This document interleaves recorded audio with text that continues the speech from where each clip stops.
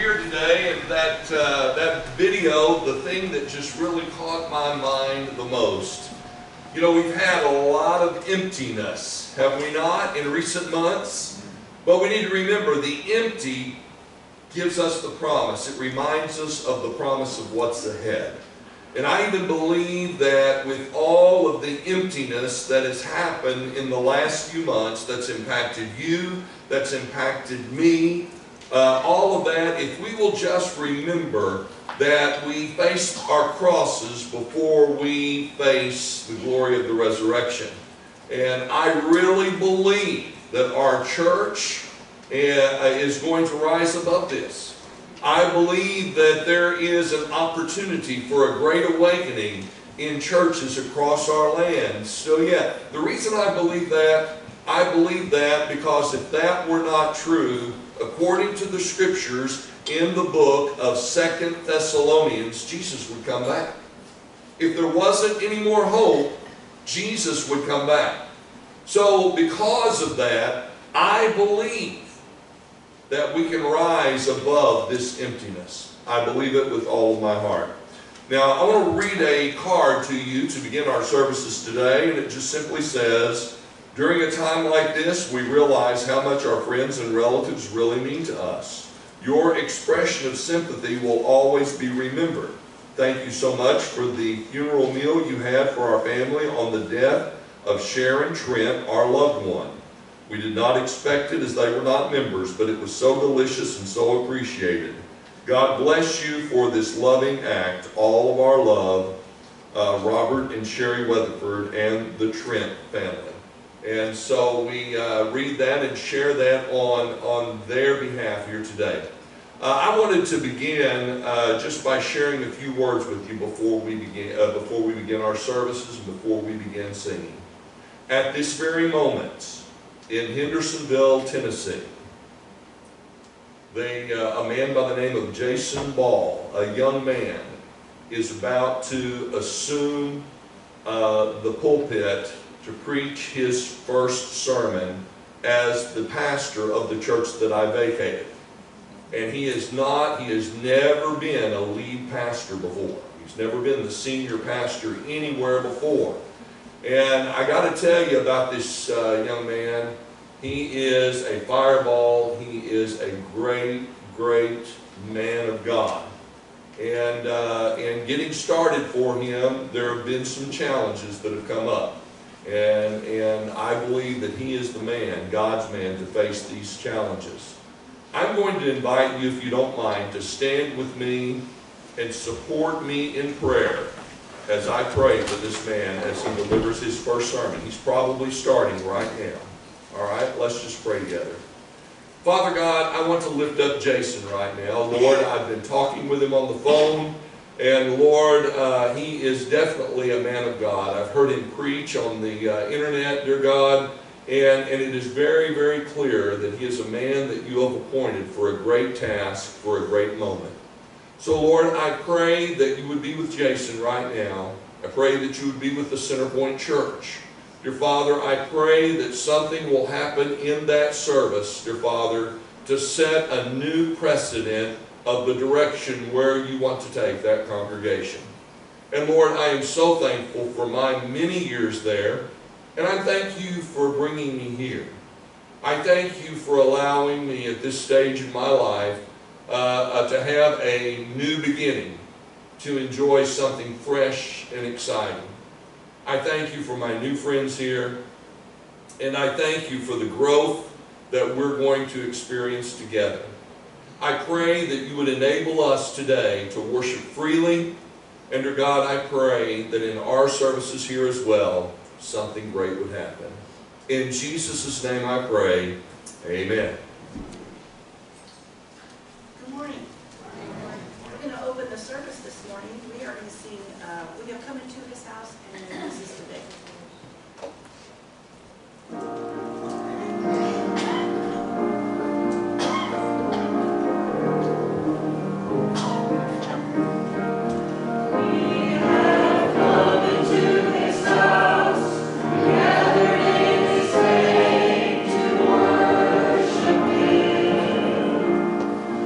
We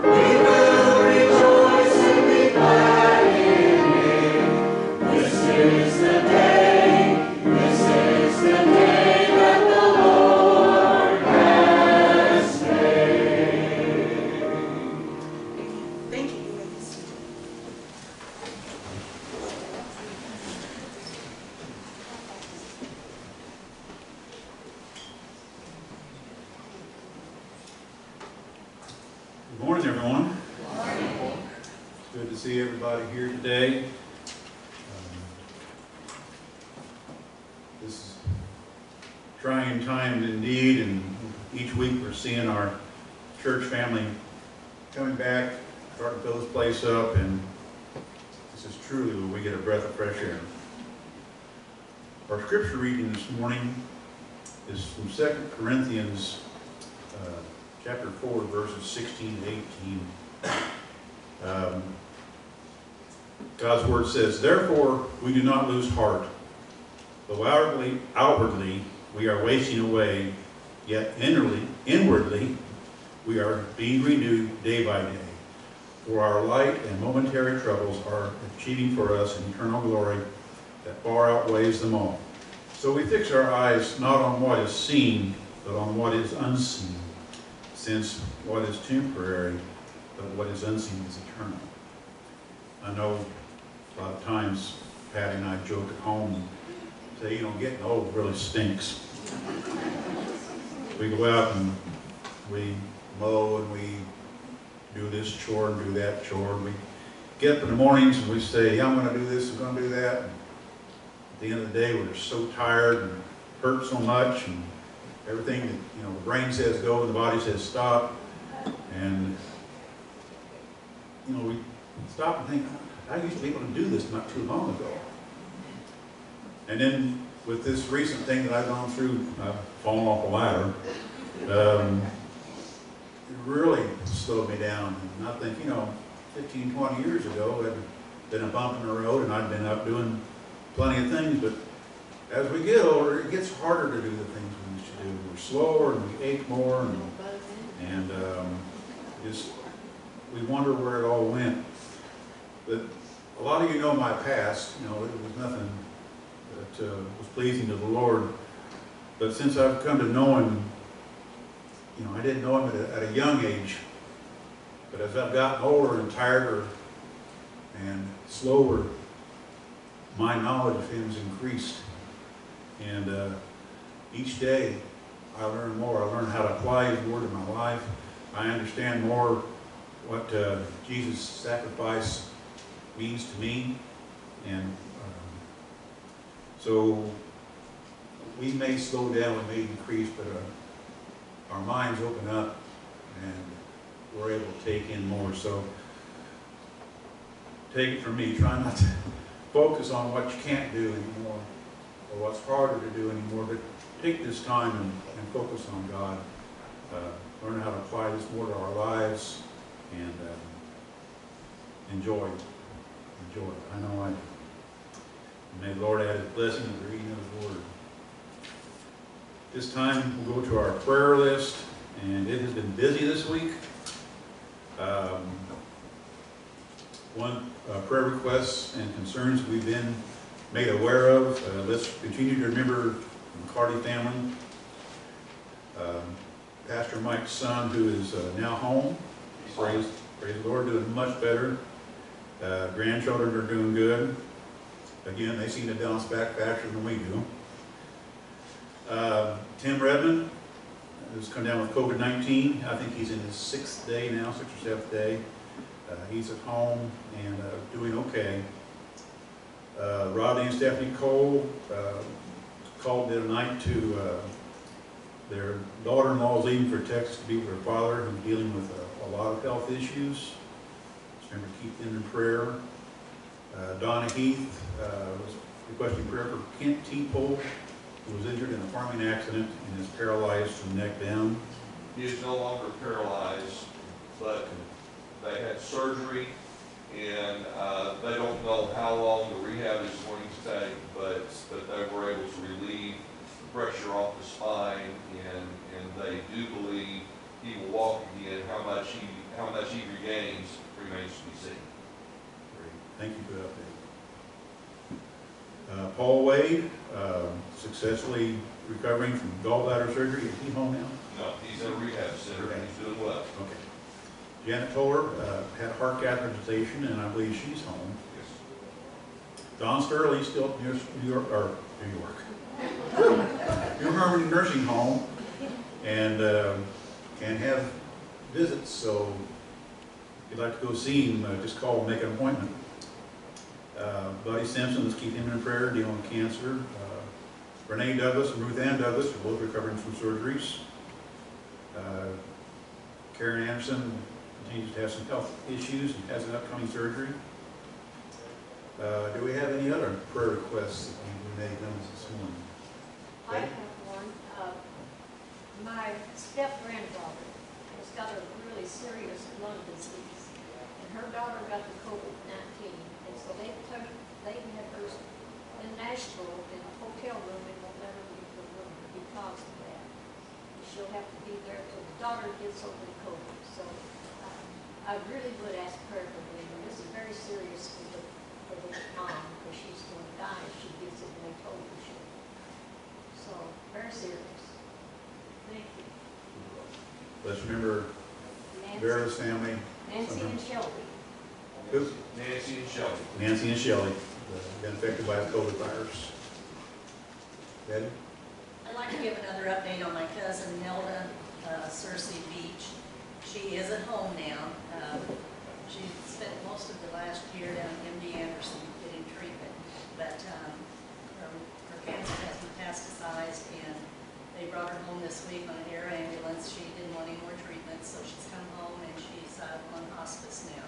She's doing fairly well. She came home, they had a hospital bed ready, and she said, no, I'm sleeping in my own bed. She was sitting up in the chair, so she's having a few good days here, but just keep her in prayer as time goes on. Okay? And I still believe in miracles. Amen. Thank you, Betty. Anyone else? Rita? Ruth Ann Douglas had surgery and she's having some problems and she's coughing. So we need to move her. She's at home. Let's continue to remember Ruth Ann Douglas. Anybody else? Again, I don't see too well. If you have one, get your hand up there. Randy? We know two individuals, two men locally, and are in their last days. We just learned that. I'm not going to mention their names because I don't know how well they publicize that in the community before it even develops. So just pray for these two men in our community. I know people in this church know them. They are in their last days. Thank you, Randy. Anyone else? Patty?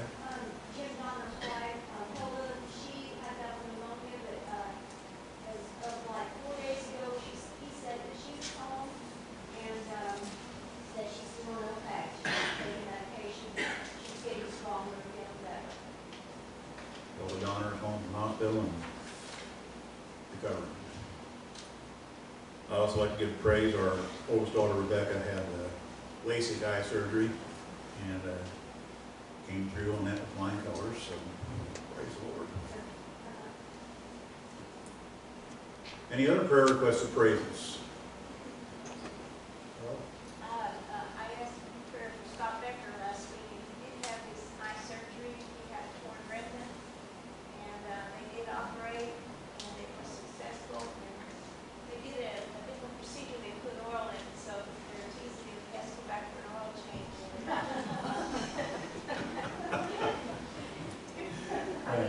We'll send him a can of Pennzoil, huh? He seems to be doing pretty Right. well. That's good to hear. Randy, our church secretary, we having surgery tomorrow. Tomorrow? Okay. Sarah. Let's keep Sarah in prayer. Yes. We found out on Thursday that a young man had tested positive for COVID. They were doing workouts at Mount Vernon. We started this back up. So they trace the people he was around. They do it in groups. So those groups are now quarantined. And from Friday night, just be with everybody. But school is starting back up. So we're all worried. Just remember everybody who's time of this disease. Anybody else? Any praises? God has been good to everybody this week. Amen. We may have some troubling times, but that's always we do praise where praise is due. Let's also remember our country, our leaders, our military, and persecuted Christians in this time, we don't normally stop and think about that. But we still see on the news in the various parts of the world how people are murdered and removed from where they live, and we need to remember them in prayer and also be thankful that we live where we do. Let's also know that those who don't know Jesus Christ is their personal Savior. Remember to read your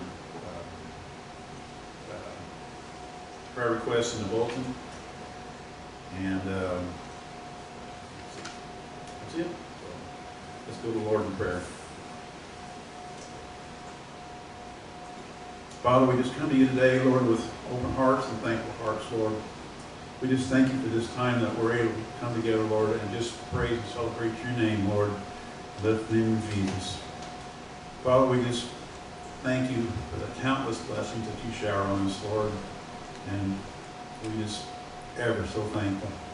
Father, we just lift up these people that we brought to you in prayer this morning, Lord. Would you touch each one of them, Lord, according to your will, Lord, in a special way that they may need it. Lord, we just ask that you protect all of us. Lord, keep us in your hands. We just ask this in Jesus' precious name. Amen. Amen. I had it in my plans today to show a video that was going to target any of our children that are here today, but as it turned out, it wasn't compatible to our computer. So, but today I do want to announce that within, hopefully within 2 weeks, we're going to resume our kids club downstairs during this hour. So just wanted to just give you a heads up on that. So if you have kids that are not presently attending that are a part of that kids club, maybe you can get some invites out. I'm looking forward to the next few weeks. Hopefully things will improve in the state of Indiana and things will open up and we will fill this house. That'll be wonderful whenever we can do that again.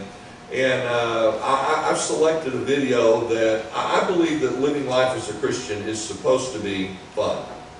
I really do. I believe it is. Why don't you take a look at this video?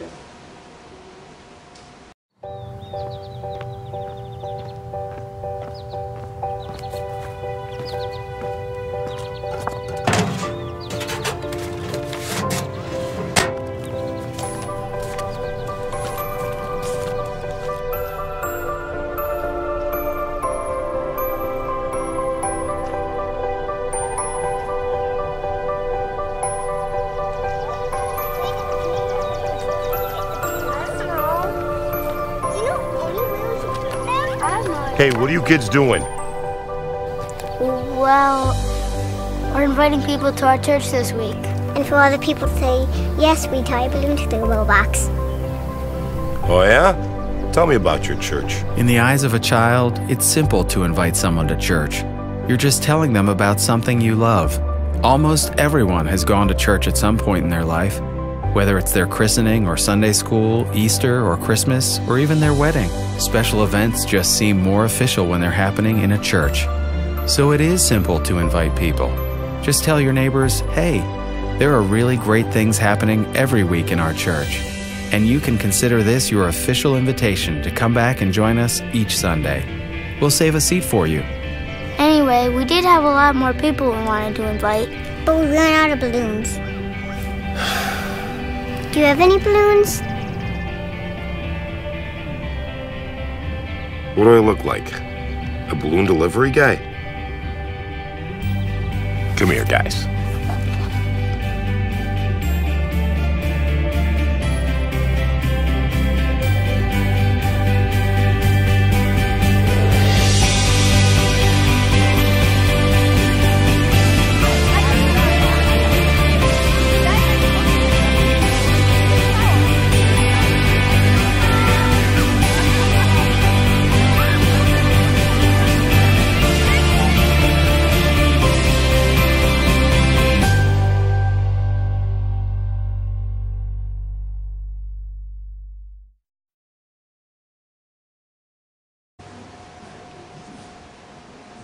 If you'll stand this morning, we're going to sing one more time before the rest. Let's sing Living Hope.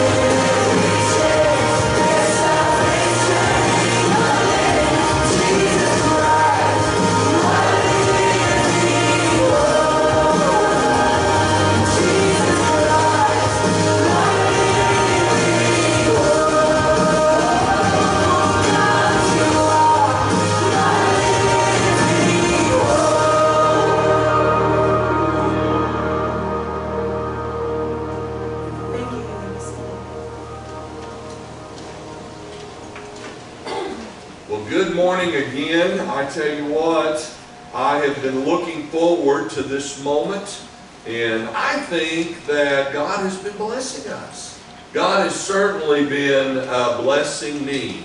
I want to begin by sharing with you that today I'm in the second sermon of a sermon series in the book of Nehemiah.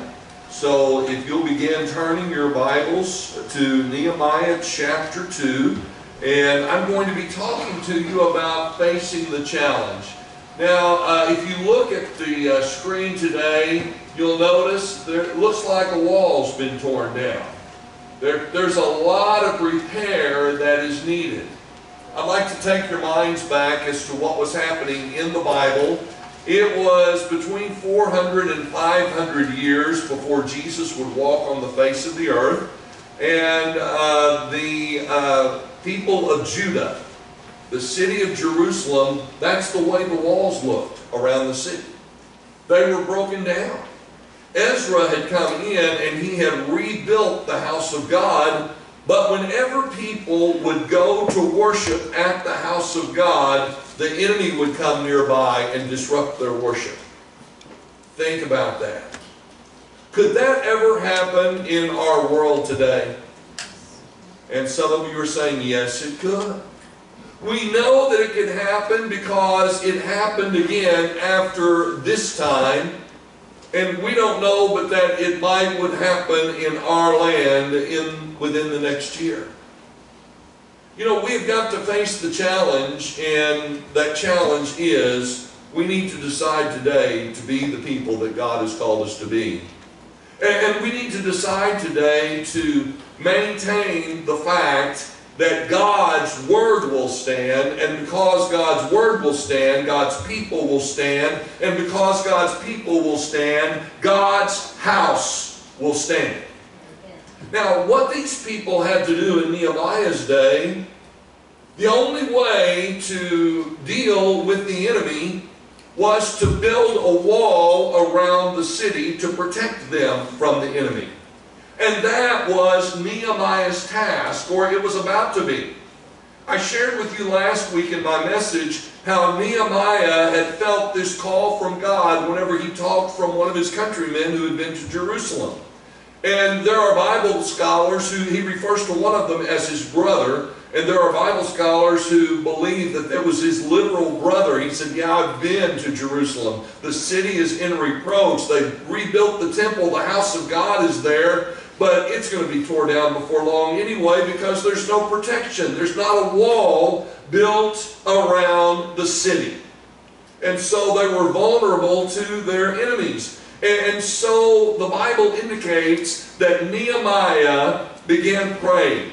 And if you read through chapters 1 and chapters 2, you can put A and B together, and you come up with the fact that Nehemiah fasted and prayed for 4 months.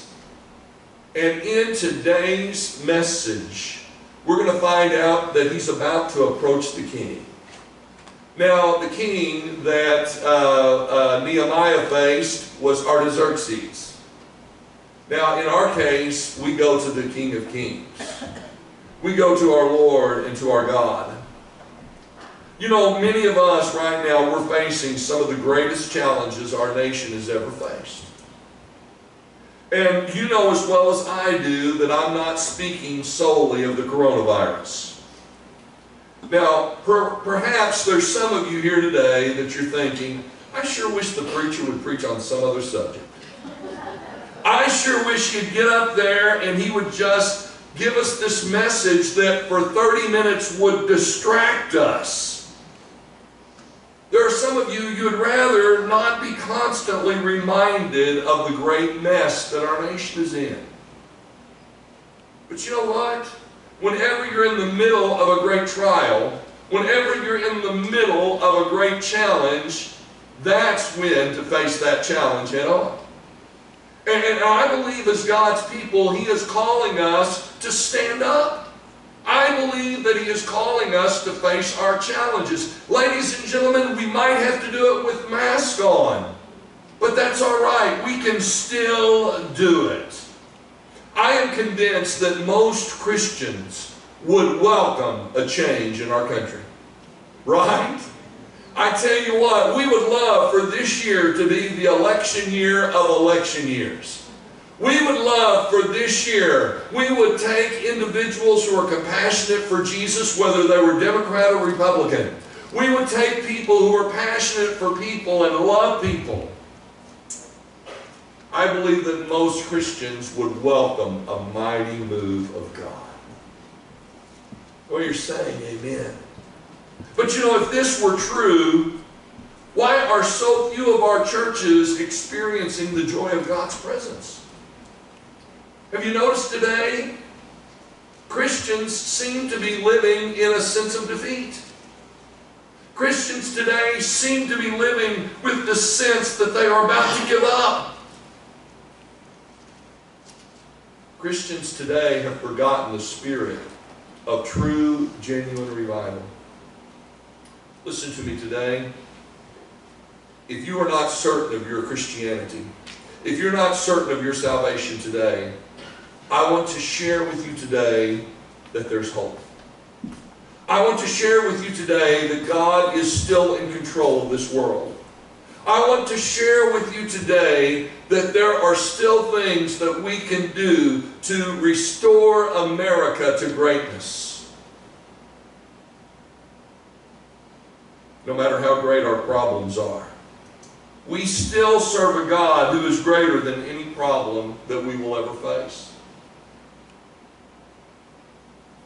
In Europe, years ago, hundreds of years ago, life was as bad as it could be in the church. But then God showed up, and the Great Awakening happened.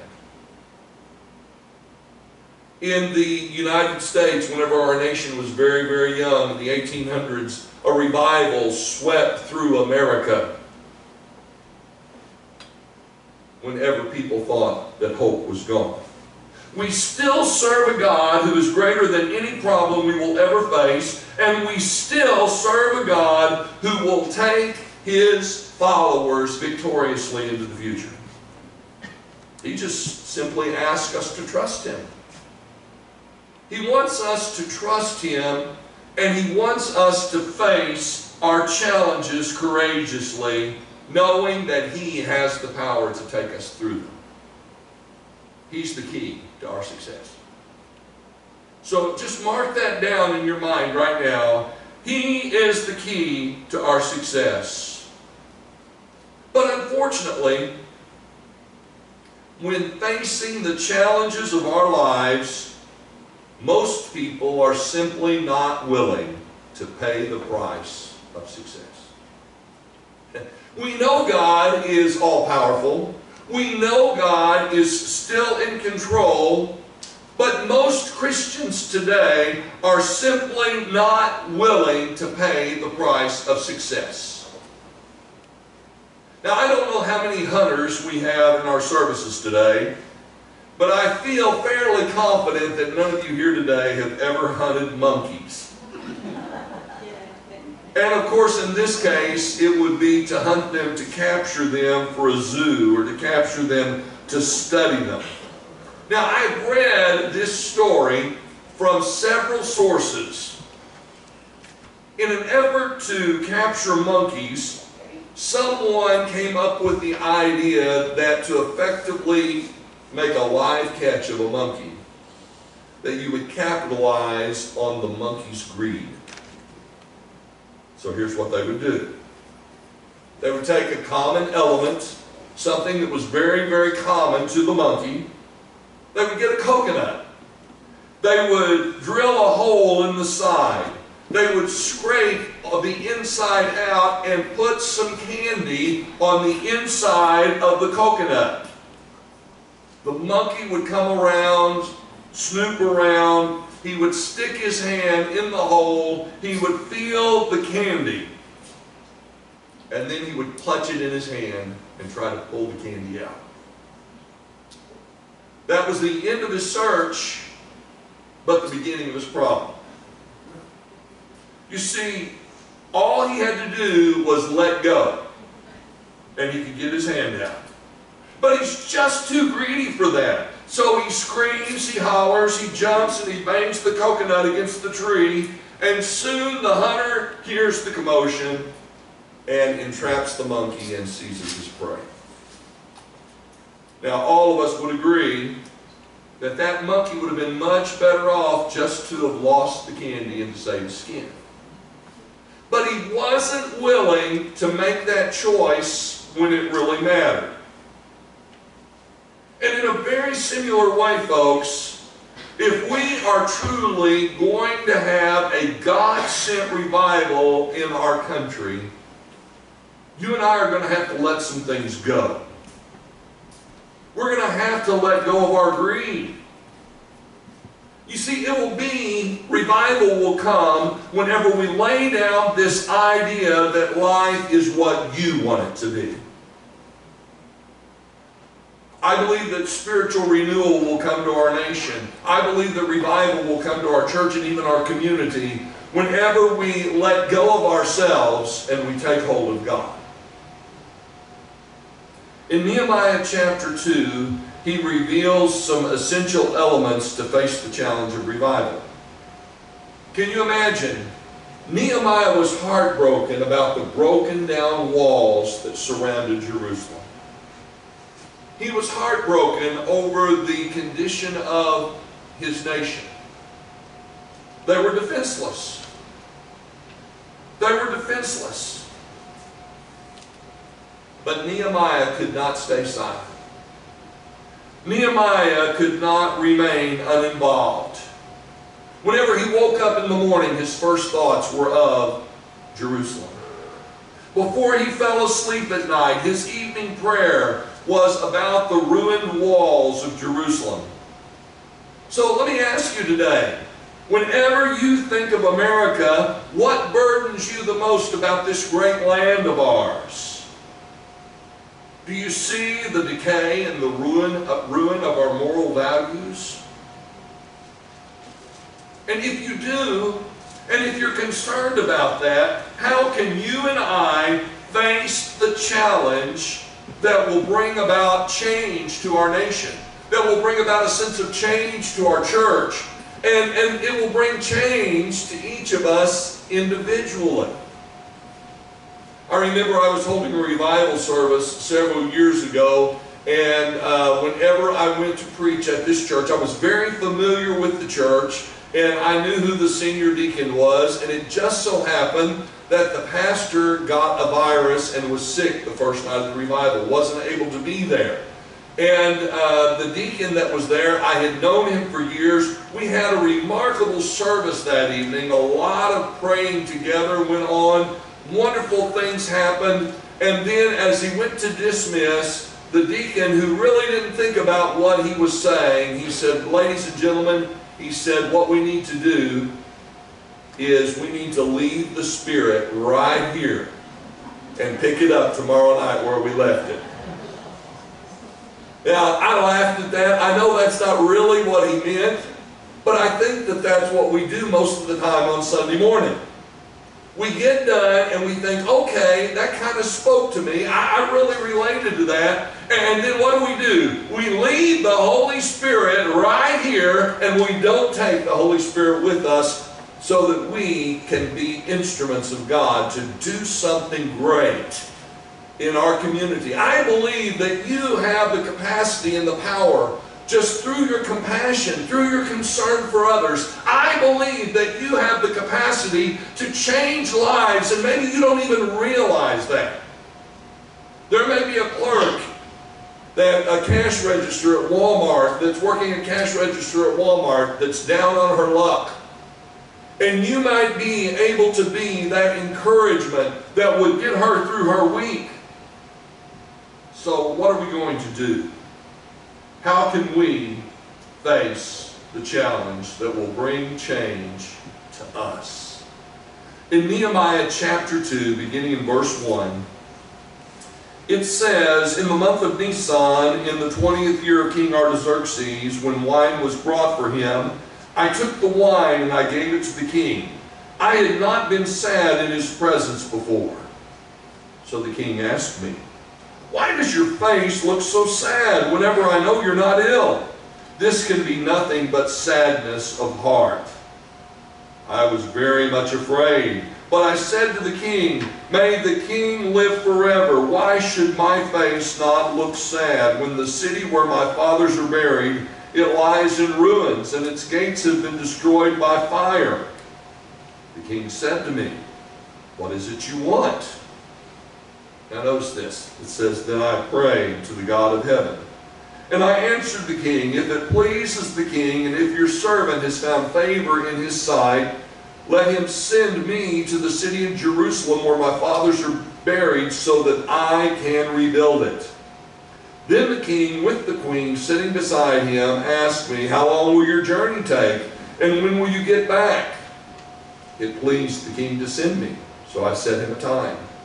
I also said to him, if it pleases the king that I may have letters to the governors of Trans-Euphrates, so that they will provide me safe conduct until I arrive in Judah. And may I have a letter to Asaph, the keeper of the king's forest, and so that he will give me timber to make beams for the gates of the citadel by the temple, for the city wall, and for the residence I will occupy. And because the gracious hand of my God was upon me, the king granted my request. So I went to the governors of the Trans-Euphrates, and I gave them the king's letters. The king had also sent army officers and cavalry with me. When Sanballat the Horonite and Tobiah the Ammonite official heard about this, they were very much disturbed that someone had come to promote the welfare of the Israelites. Let me paraphrase that. When the enemies, Sanballat and Tobiah, heard about this, they were much disturbed that someone had come to restore worship in Judah. They were disturbed that God was about to move again in Judah. They were disturbed that they were enemies of God, and they were disturbed that great things were about to happen among God's people. Ladies and gentlemen, first of all, if we're going to face the challenge of our own spiritual renewal, we must first register a request to the king. The first thing that we need to do, if we're going to experience spiritual renewal in our lives, we must register our request to the king. Nehemiah's request to be sent to Jerusalem was born out of his burden. He had carried this heavy burden in his heart for 4 months, and his burden was so heavy that he kept on praying, and what happened? God opened the door. God opened the door. Nehemiah was afraid to speak to the king, but God opened the door. God had the king to ask Nehemiah, why are you so sad in my presence? You know, that's not a good thing. It's not good to be sad in the presence of the king whenever you're his butler. It's not a good thing to be sad in the presence of a king who has the authority of life or death over you. But God worked it out so that the king would see that Nehemiah was sad, and the king knew that Nehemiah had been a faithful servant of his. He said, why is it that your face is sad even though I know you're not sick? Now, let me ask you a question. Who is God going to trust with his work? I want you to think about that for a moment. Who is God going to trust with his work? Is he going to trust you with it? Is he going to trust me with it? Ladies and gentlemen, God trusts the individual who has the heavy burden. And if you have a heavy burden for the needs of our community, if you have a heavy burden for the needs of our nation, if you have a heavy burden for the needs of people around you, if you have a heavy burden for your own life, listen to me, God can use you. He can use you. If our hearts are not burdened with conviction, we will never be fruitful in our service to the Lord. So the king said to Nehemiah, what is it that you're requesting? What are you asking from me? And I want you to notice what Nehemiah did next. He stopped and he took a moment to pray to the God in heaven. He took a moment whenever the king said, "What is it you're asking of me?" And Nehemiah went to the King of Kings. He went to his God. When Nehemiah saw the door open, he prayed. Between the king's question and Nehemiah's request was prayer. You know, many of our problems in our nation would be solved if we would learn this lesson. Now, just to the point and simply, Nehemiah said, "Can I go back on a journey to Jerusalem and just rebuild the walls of the city? Send me." Have you ever made that request to your king, to your God? "Lord, I would like to feel that my life counts for something. Send me. Lord, I would like to think that I could say something that would matter to somebody. Send me. Please send me. There's a victory to be won here, Lord. Please use me." The king made it clear to Nehemiah that because of Nehemiah's passion for others, the king gave Nehemiah his support. So let me ask you today, where is your passion? Where is your compassion for other people today? Our King Jesus said these words in Matthew 7:7. He said, "Ask and it shall be given unto you. Seek and you shall find. Knock and the door shall be opened unto you." So notice this. Whenever we make our request to King Jesus, and if that request is a godly, divine request, if that request is for the benefit and for the good of other people who need to be touched by God, Jesus said, "Ask, it'll be given to you. Seek, you'll find. Just knock and the door can be opened unto you." Friends, if there's anyone here today who is uncertain of your salvation here today, I want you to know that Jesus loves you very, very much. And if you are wanting to be directed and led by Him to a life of usefulness and joy that will end up in His glory in heaven, the Bible says, "Ask and it will be given unto you. Seek and you will find. Knock and that door will be open unto you." So as Nehemiah got ready to come back to Jerusalem, he needed three things from the king. The first thing he needed was he needed the king's power or the king's authority. He needed the king's power or authority. He was going to be traveling through territory that was governed by King Artaxerxes.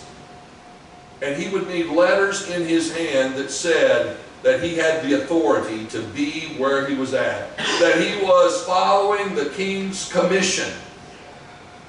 And so he carried those letters with him. He also needed provision. He said, "Send me to Asaph. Doesn't he rule over your forest? Let me go there and let me get the supplies that I need to rebuild these broken down walls." And then there seems to be a sidebar in there. All of a sudden the king, maybe the king came up with the idea himself. But did you notice he sent a detachment of the army to go with Nehemiah so that Nehemiah would get there alive? Request the king's power. Request the king's provision. And request the king's protection. Have you lately sought your king who has all of this already available for you? Are you living out of his power? Are you living out of his authority? Jesus said, "As the Father has sent me, so I'm sending you." Jesus also said, or Paul said, "My God will supply all of your needs according to His riches and glory by Christ Jesus." Are you living out of God's protection? You see, God is faithful to give us His power, His provision, and His protection whenever we need it. This takes us to number 2. As we face our spiritual challenges, after we have registered our request, I think there comes a point in time that we must do inventory. We need to review the ruins. If there's anything broken down in your life right now, if you're not clicking on all 8 cylinders, listen, ladies and gentlemen, if there's something that just isn't going right, take a moment and look into your life to see if there are any broken down walls there. Take a moment to review the ruins. After 3 days of counting the cost, Nehemiah had arrived in Jerusalem, and he got up in the middle of the night, and he went out in the middle of the night to inspect the broken down walls and to see the rubbish just lying in the city. He saw the devastation. He saw how bad things really were. He saw the brokenness that their neglect had caused. And Nehemiah also knew something. He knew the enemy is close by. Let me ask you a question. Do you see any brokenness in our nation, in our region, in our community? Do you see any lives that are broken down? And maybe there's areas of your life that are broken down. As you take inventory, review the ruins. Much of this brokenness that has taken place in America is because of our neglect. Yes, even the neglect of the church. But I want you to notice that Nehemiah was committed to getting something done. And as he took inventory, he prayed. Ladies and gentlemen, this was Nehemiah's Gethsemane. Do you remember when Jesus was in the garden praying for us? Nehemiah was in a garden of broken down walls, praying for his people. He reviewed the ruins patiently. And as he did so, he was led by the Holy Spirit. He reviewed the ruins persistently. He saw things as they really were. And he reviewed these ruins privately. You see, too much of our evaluation is based on the world's standards rather than the standards of God. Let me ask you, how do we face up to the standards of God? Wouldn't you think that the creator of this universe would have a high standard? And you're asking yourself, how can I measure up to the standards of God? Well, again, you're thinking in human terms. Take a moment to think in spiritual terms, in simple terms. For God so loved who? The world, that He gave His one and only, that whoever believes in Him should not what? Perish, but have what? Everlasting life. That's the standard of God, ladies and gentlemen. The standard of God is grace. All you have to do is say, Lord, I believe. I want to receive that grace. And if you will forgive me, Lord, I will go out and I will do better at building up this wall that has been broken down in my life. I will do better at trying to build up the broken down walls around me. People who are hurting. You see, we will never face our spiritual challenges until we first review the spiritual ruin in our own lives. Are you willing to do that? Are you willing to do that? And then finally today, if we're to face the challenge of spiritual renewal, we must remove the reproach.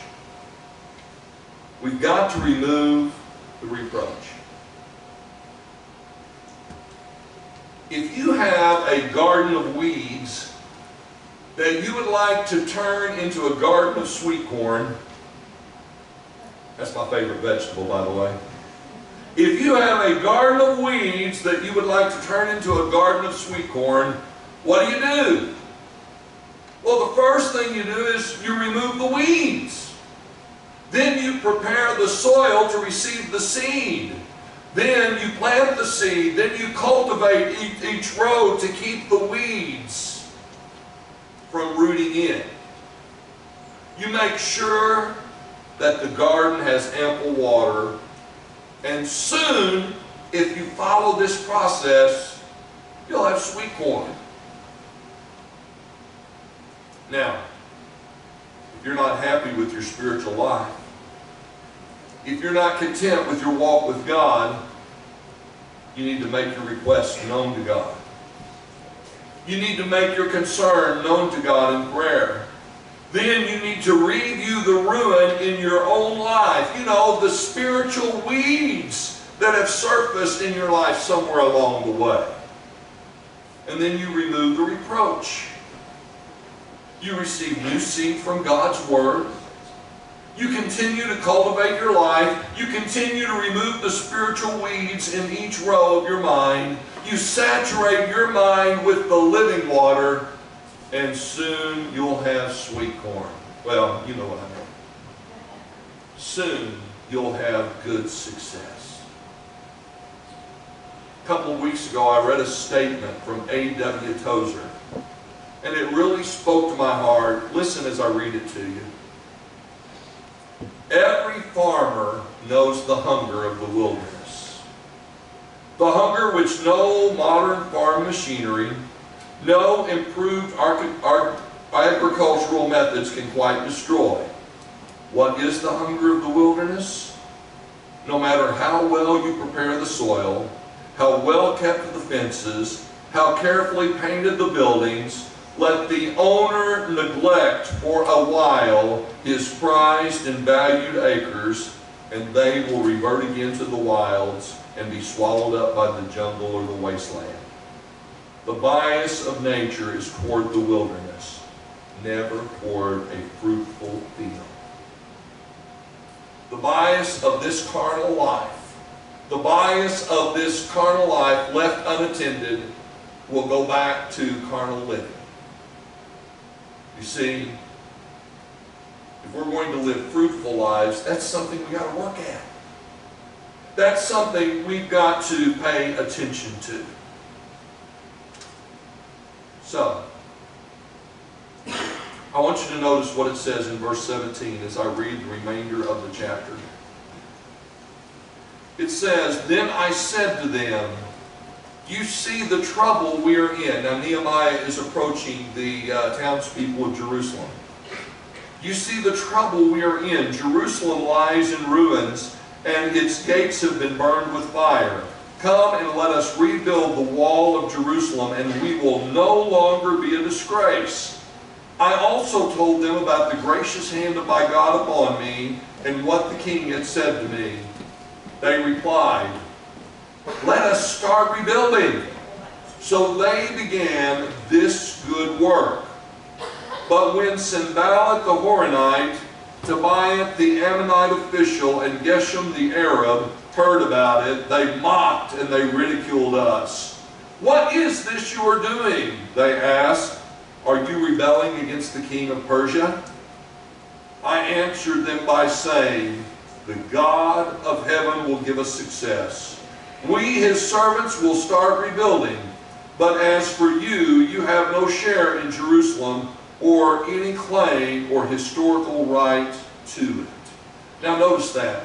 Verse 17, he says, "So let us rebuild so that we won't be a reproach or a disgrace any longer." And then he makes this claim at the end, "Our God will give us success." Three simple points I want to close with today. Removing the reproach, notice there, it involves a calling. It involves a calling. And you and I, we have this special calling from God. God wants us to change our corner of the world. He wants us to do that. And there are no either's, ifs, ands, or buts. The hand of God is here. The hand of God is upon us, and we must acknowledge his calling. Now, removing the reproach not only involves a calling, but it involves cooperation together. My cooperation with God, his cooperation with me, your cooperation with God, His cooperation with you. Nehemiah said, and I told them how the hand of God was favorable to me. I also told them about the king's words that he had spoken to me. And so the people said, if that's what God has said, and if the king is behind us, they said, let us arise and build. And verse 18 says, they began putting their hand together for a good work. Along the wall, the people would work. There would be no separation.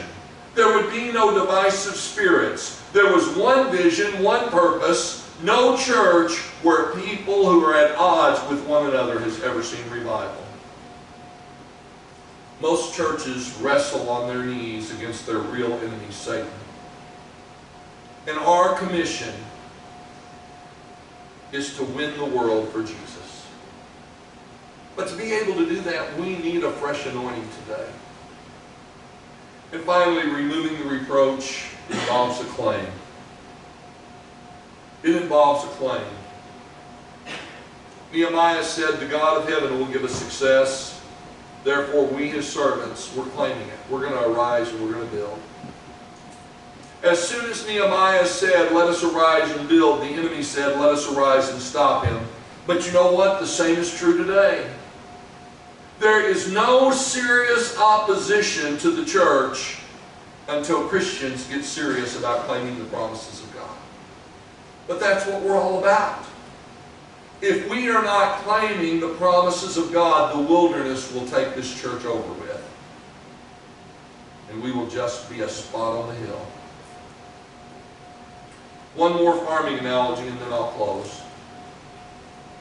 You know what happens to a seed that is willing to be abandoned and dropped into the earth? That seed swells and breaks. It breaks open. And once that seed breaks open, something magnificent happens. It loses its identity. Think about it. The roots go down. The shoots go up. It's no longer a seed. It loses its identity. The roots go down. The shoots go up. And do you know what happens to all of the starch that was in that little seed? It turns into sugar. And then that little seed begins producing other seeds like itself. That's what we need today. So let me ask you. Are you a seed that's on exhibit? Or are you a seed that has been planted in the ground, rooted in Jesus Christ? Listen to me today. If you have a need for rededication today, I would encourage you. I would encourage you to choose to make that public today. We have plenty of room. If somebody feels a need to come down into this altar area and pray, I think that we can do that and still provide some measure of social distancing. If you do not know Jesus Christ as your personal Savior, I would encourage you to walk up to me personally during our song of invitation. And I would be proud and honored to pray with you for you to trust Jesus Christ as your Lord and Savior today. Let's pray together. Father God, as we get ready to move into our time of commitment, Lord, if you are dealing with hearts, dear Father, about renewing themselves to a new calling, claiming your promises, being the church that you would have us to be, dear God, we pray that you would touch our hearts right now. And Father, I also pray that if there is even one person or two people, dear Father, that is not certain about their salvation, but they want to be before this morning ends, dear Father, I pray that you would give them the courage during this last song to just literally walk up to me so that they and I can have prayer together and so that they can receive what you would have them to receive here today. Bless us in this moment, I pray. In the name of Jesus Christ, our Lord and Savior, I ask. Amen. If you have a need, won't you come? I'll be standing right here. Let's stand together as we sing.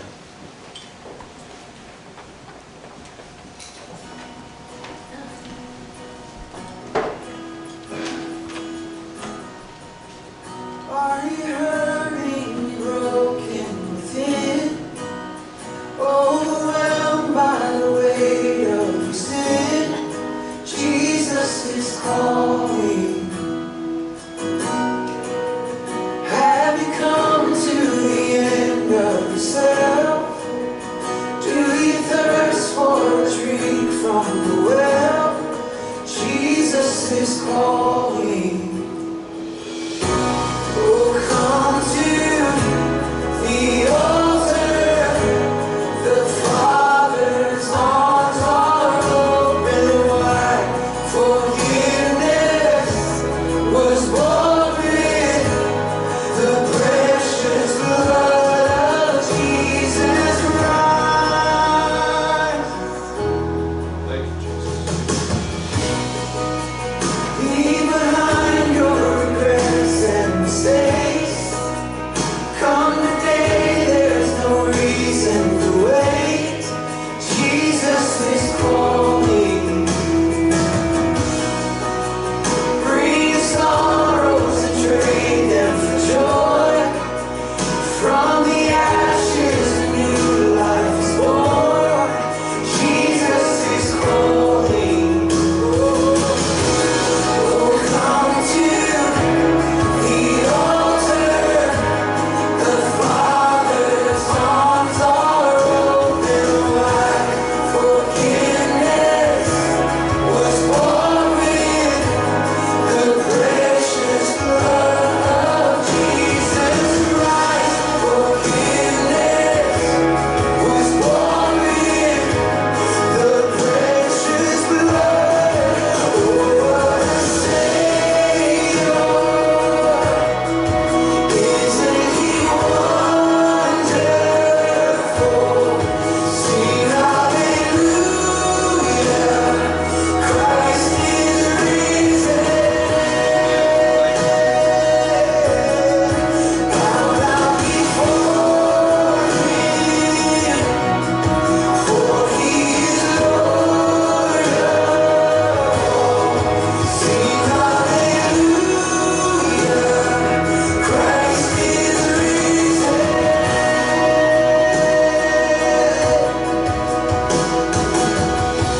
Oh, come to the altar.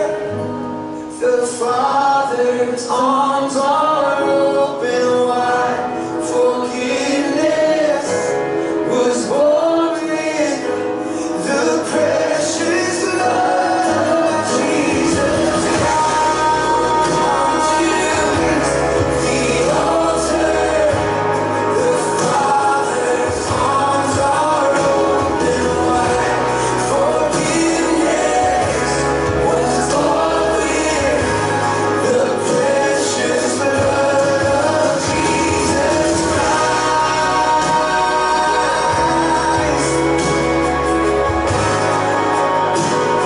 The Father's arms are open wide.